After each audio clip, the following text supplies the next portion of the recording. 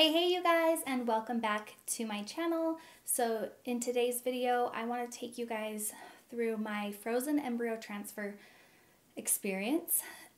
For those of you who are new here, I did do a video on my IVF experience from consultation to egg retrieval. We did not do a frozen or a fresh transfer, we did a frozen transfer. So I don't have any experience with a fresh transfer, but I do have this experience with our frozen transfer. So if you are interested to see what that was like for us and maybe what you could expect if you're going to be doing a frozen embryo transfer, go ahead and keep watching.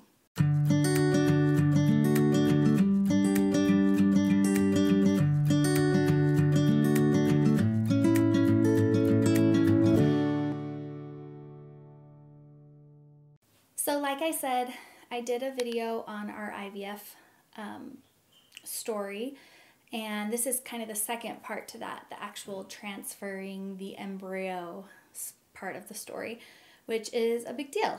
And for us, we were super lucky that it was successful. We did our frozen embryo transfer in August, and we are currently pregnant with our first baby girl, our first baby, and we are 26 weeks, so we are very lucky. We know that IVF and like any part of the process, you know, is not always successful for everyone, and so we feel very blessed, very grateful that our story worked out the way that it did. So let's jump into it. So after our egg retrieval and we got the PGS test results back, our doctor just told us, hey, when you're ready to do the transfer, go ahead and give us a call on the first day of your cycle, and we'll get things going then. So we did tell them it would probably be a couple months before we were ready to do the frozen embryo transfer. So it was about, we were planning on May, and we got the PGS test results in March. So yeah, a couple months. And then because of travel and just some things during May, we weren't going to be able to do it that month. So in June, I called up my doctor on the first day of my cycle, and we got things going. So I just want to remind everyone that everyone's protocol is going to be different. Everyone's clinics are going to be different as to how they conduct a frozen embryo transfer. So this is just my experience, and hopefully you can gain some insight as to what it would be like for you, or if you're just curious what a frozen embryo transfer is like for someone, then this is just my experience. Not everyone will have the same experience and protocol as I did. Okay, so when I called in and let them know that my cycle had started, they went ahead and called in a birth control pill prescription and told me to go pick that up a couple days later and start birth control. And then they scheduled me a consultation. I actually have my calendar. This is the first calendar because I actually had to cancel a cycle, so we'll get into that. But so I started on a Wednesday, my cycle, called them that day. They asked me to start birth control on Friday, pick up the prescription and, you know, start that on Friday. So 2 days after my cycle started. And then they also got me into the consultation that Friday morning. So in the consultation, we met with our IVF coordinator, and she just went over, you know, like what our schedule would be like, what our calendar would be like, what when our transfer date would most likely be, and you know what medications we'd be on. I was put on birth control to, she said, to not only like control my ovaries and like my cycle, but to put me on the calendar schedule of when my doctor was doing transfers. So that's probably the main reason why I was put on birth control, which was fine. I get it. They have to run their clinic a certain way and do their transfers and scheduling and stuff all a certain way to maximize what they're doing because they are so busy. So for me, she wanted me on birth control for 2 weeks. That's what this calendar had. And then, so 2 weeks from when I started, I could stop birth control and expect my period to come that weekend. So I did. I started birth control and went through those 2 weeks. And for me, I did not like birth control. I know a lot of women can say this when they're going through IVF, like birth control sometimes is the worst part of IVF. It is like, it throws everything out of whack. You just don't feel like yourself. And I remember having a lot of cramps and stuff when I was on birth control, so that was no fun. So after the 2 weeks of birth control, I did start my period after I stopped taking it, and I think I got my period on Sunday, and just to note, they had me on a prenatal vitamin the whole time too. They wanted me taking prenatal, like, even when in the months that I wasn't doing any treatments or whatever, they just said, just keep going with your prenatal vitamin. Just wanted to note that. So then I was scheduled for a baseline ultrasound on the last day of my cycle, basically, so which was a Tuesday. And at this time, they also wanted all of our consent forms due, and all of our money due for the frozen embryo transfer. We had to pay it all up front. And then the plan was to also start a baby aspirin that day, as well as estradiol valerate, which is an injection that I was going to be doing twice a week on Tuesdays and Fridays. Some people take estrace, I know, and that's like an oral estrogen pill, but I was just doing an injection twice a week, which I much preferred based off of what my friends who had to do the oral estrace, their symptoms were way worse than I had on estradiol, injection. So at this baseline ultrasound, they were checking to just see if my, reproductive organs were ready to accept a transferred embryo. With this, they did a saline ultrasound. So that's where they do shoot a saline solution into your uterus to kind of see how things are moving around and if you're clean and clear in there. And when they did that, they actually found that I had some polyps. Polyps are just basically like skin tags that are inside your uterus, and it makes for a very bumpy, not smooth lining, I guess, and that's not ideal for a transfer. You can still get pregnant with polyps. I'm sure plenty of people do, but my doctor was just like, if we're going to do a transfer, we should have a clean and ready uterus for a transfer. So they suggested we do a hysteroscopy. I'm sorry if I'm forgetting how to pronounce all of these things, but it's basically a surgery where it's just an outpatient surgery. It's nothing crazy. They go in and they scrape the lining of your uterus, scrape away all those polyps. So it's essentially the same amount of time that it would take for an egg retrieval surgery, and the recovery is even easier. So they weren't too worried about it messing up my transfer schedule. They weren't going to change anything, my transfer date or anything. They were like, we're good to go. We don't need to worry about doing anything as far as making any changes to the schedule. I didn't think we'd have any issues, and now we have to do another surgery. It's so frustrating. I don't think it changes the schedule of our frozen embryo transfer at all, though. I think we're still on schedule for the same transfer day and stuff. But we're on schedule because they want to do it quickly so they don't grow back. Yeah. So we did the surgery just a few days after the saline ultrasound, and everything went well. it was a very smooth, easy procedure. It is hysteroscopy day. Wave to the people. You always get scared.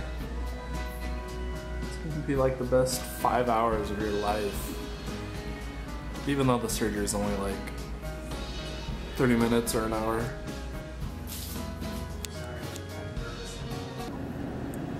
Did it. I'm gonna go home for a nap.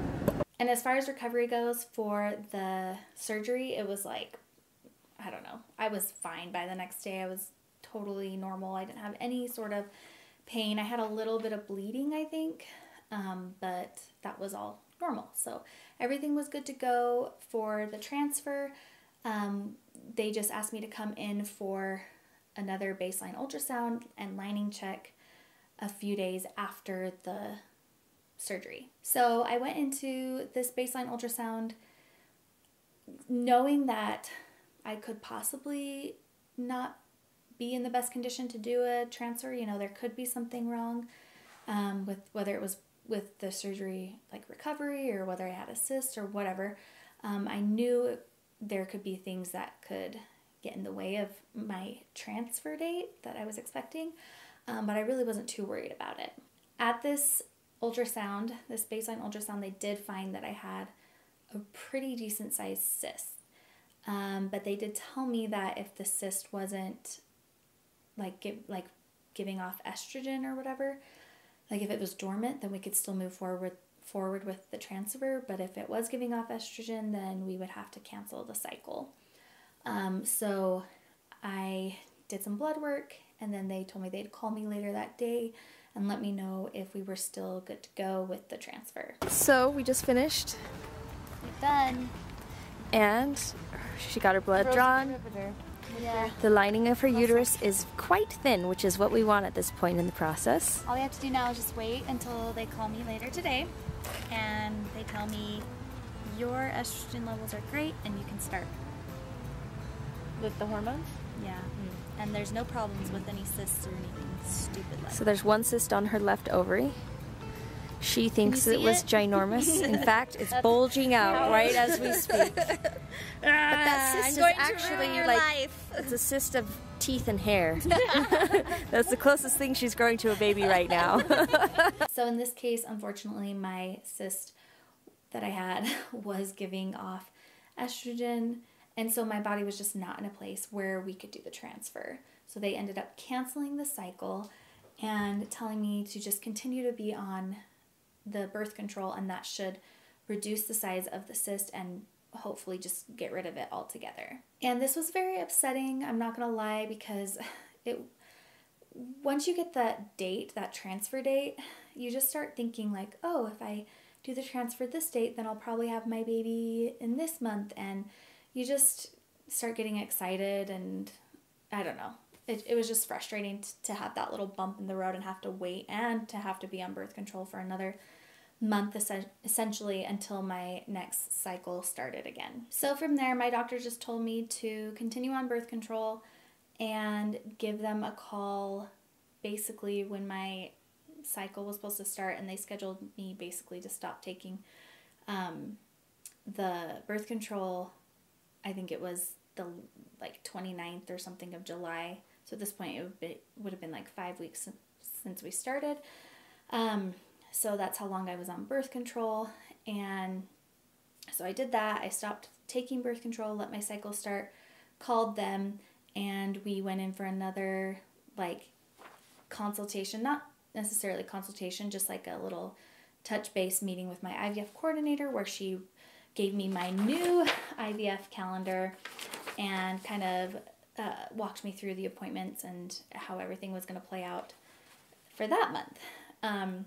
And she did give me my transfer date and told me to come back in a couple days for my baseline ultrasound and lining check and all that stuff. So that's what we did. We went back a couple days later, and because I had already paid for the cycle on our baseline ultrasound from the month before, we didn't have to make any payments or sign any consent forms. Oh, and I did want to mention, with those consent forms, we had to sign how many embryos we wanted to transfer. We had to know at that time. So all of that stuff was already taken care of. We just had to go in and get the ultrasound and make sure my lining was where it was supposed to be and that cyst was gone. So luckily we were given the okay after the ultrasound and blood work that everything looked good. My lining looked good. The cyst was absolutely gone. Like, they couldn't see any signs of that thing. So I was very grateful. And then they instructed me to start 0.15 milliliters, I think that's what it was, of the estradiol injection every Friday night. So that ultrasound was on a Wednesday, and then so the following Friday was when we started our first injection for the transfer part of this process. And those injections, instead of being in your stomach like all of the like stimming for the egg retrieval injections were, these were all going to be done in my tushy. Well, it's like kind of like your upper hip area, low back, kind of your bum, but not like right smack on your butt. It's just a little bit higher.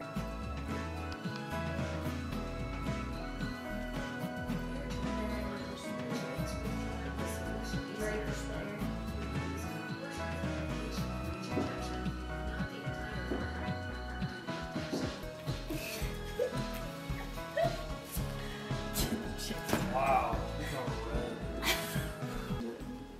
Well, I know I can do it. So we did the estradiol that Friday night, and then we also did it again Tuesday, so we'd be doing it every Tuesday and Friday night, and we were supposed to do it right at like 10 p.m. I think. So we did that, and then went in a week later for our second little lining check and blood work appointment, because the estradiol is supposed to help thicken the lining to where it's supposed to be at to accept an embryo.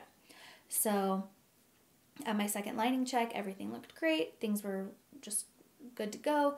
And so at that point, they instructed me to start progesterone and oil injections like a couple days after that. So 5 days before the transfers, generally, I think, when you start progesterone and oil injections. And then we were also supposed to do, I was supposed to do a Z-Pack 5 days before the transfer as well, just to make sure I didn't have any, sicknesses that could flare up and interfere with the transfer. So we did our progesterone and oil injections every morning around 8 a.m. And then on Tuesdays and Fridays we continued the estradiol injections in the evening. And I know everyone freaks out about the progesterone and oil injections, and I did too at the beginning. They're freaky. The needle is long. Like, it's not a pleasant experience, but there are a lot of tips and a lot of things you can do to make the process a little bit smoother and not so terrifying. By the time I was 10 weeks pregnant and stopping the progesterone and oil injections, I was giving them to myself. So it just became like a daily thing. It wasn't like a big deal. But yeah, at first Eric was giving me the injections, and I have a video on how I gave them to myself. So if you guys are interested and want to know how to give them yourselves, or like tips on how to do progesterone and oil injections, I will go ahead and link that video below in the description. So a couple days before my transfer, I got a call from my IVF coordinator, and she just confirmed that the time of my transfer was going to work, that everything was set and ready to go, that I had been doing my injections. And so they scheduled me out to do my transfer at 1:30, well actually 2 p.m., but I was supposed to be there at 1:30 p.m. And they didn't really tell me anything about how to prepare for it. They didn't tell me I couldn't wear makeup. They didn't tell me to drink water before, because I know some people say like you're supposed to go in with a full bladder or whatever. I kind of heard that you had to go in with a full bladder, so I did make sure to drink a little water before going in. But yeah, we just like hung out that morning, went to lunch, and then headed over to the doctor's office to do our transfer. It's transfer day! This morning I went to my sister's house and worked out with her, and then I cleaned the house like crazy, did a face mask, did our progesterone and oil shot. Just wanted to be so ready for today so that I can come home from the transfer and just Command me. chill and boss Eric around. And because we did the PGS testing, we decided to just transfer one embryo. We thought that that was a good place to start. Let's just start with one. I didn't really want twins. I mean, of course I'd be so grateful for twins, but I just didn't want to like give myself that when I thought we could be successful transferring just one. So for us, when we got to the fertility clinic, we were checked in. They brought us back to the transfer room. I think it's where they do all their transfers. They might have a couple of them, but it looked like it was pretty set up for just transfers. So I laid on the bed and like undressed from the waist down, laid on the bed. It was really similar to an IUI, honestly. They dimmed the lights in the room so that we could see a video of the procedure happening like live, which was really neat, especially for Eric because he was there in the room with me. And yeah, we didn't have to like wear, like I know a lot of people have to wear like hairnets and stuff like that, but yeah, we were just in our regular clothes and seemed pretty casual. It was a really, really super neat experience. One that I will remember vividly forever, I think. Pretty cool. So after the transfer, they let us just kind of lay there. Well, let me lay there for a little bit and just kind of take it all in because it was kind of an emotional, like, heavy experience. It didn't hurt. Like I said, it was a lot like an IUI, so you feel them opening your cervix and stuff, but it didn't really hurt or anything.